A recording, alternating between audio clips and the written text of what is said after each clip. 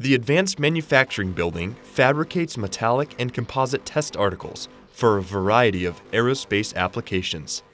Using advanced manufacturing systems, engineers and researchers can readily evaluate and test new and unique designs in-house. Isaac is an advanced fiber placement system that robotically creates complex shapes out of composite material. The robot uses spools of composite tape material to create strong, lightweight structures. Isaac can quickly turn an idea into a prototype to support research on design, analysis, manufacturing, and evaluation of composite structures.